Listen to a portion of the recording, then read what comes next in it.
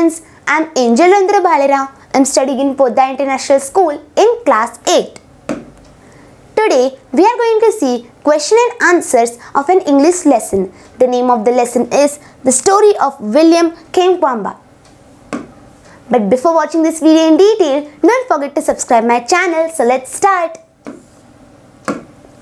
Word galaxy. First, barrage of questions, meaning an overwhelming numbers of questions.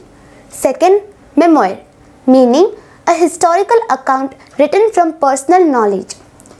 Third, reckoned, meaning was of the opinion. Fourth, incredibly, meaning extremely. Fifth, impoverished, meaning made poor. Sixth, lost his marbles, meaning lost his mind. Seventh, slammed, meaning pushed with a great force. Eighth, flickered, meaning shone unsteadily, varied in brightness.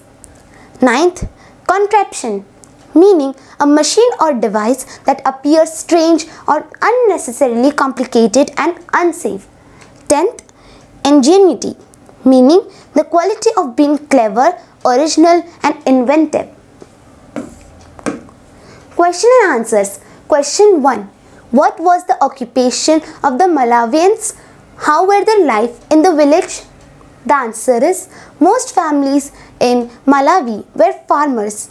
Where they lived, there were no computers, very few televisions, and most of their life they didn't have electricity, just oil lamps that spewed smoke. Question 2. How did William and Geoffrey begin their own radio repair business? The answer is, William and Geoffrey were keen on finding how radios and other machineries worked. They will dismantle a radio and then reconstruct it to find the secret sauce. In this way, they begin their own radio repair business. Question 3. What hardships did William face after the floods hit their village? The answer is, after the floods hit William's village, his family lost year's harvest. The floods left them with nothing to eat and nothing to sell. Unfortunately for William, his family hadn't any savings, so he could not continue his schooling. Question 4. How did William rise to fame? The answer is, William was only 14 years old when he built the wind turbine. He was a simple boy who had never seen a computer.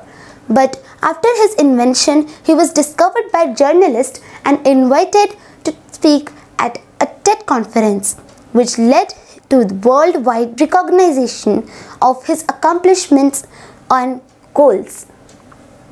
Question 5. How did village library books play a key role in changing William's life? The answer is, after quitting school, William did not lose hope. In order to catch up with his classmates, he started reading books from his village library. He explored a few science books and came across the book explaining physics, which he found both amusing and educational. He taught himself the principles of electricity generation. He borrowed the book for a month and studied it daily. There were difficult words in the book which he could not understand, therefore he needed a dictionary. So he visited the library. The next day, there he came across an American textbook called Using Energy, and that book changed his life. Question 6. How did William build the wind turbine? The answer is, to build a wind turbine, William needed a dynamo to build the prototype, but he did not have any funds.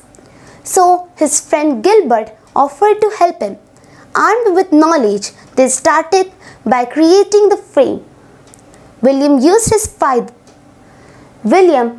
father's broken bicycle. He attached the bicycle and dynamo to the tractor's fan. He built a tall wooden tower and put the machine on top of it. He worked on it for months. As he fixed the wind turbine, a gust of wind slammed against his body, and the blades spun like furious propellers.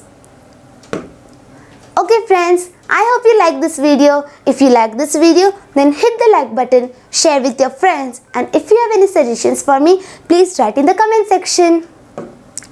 Bye. Have a good day. Thanks for watching this video.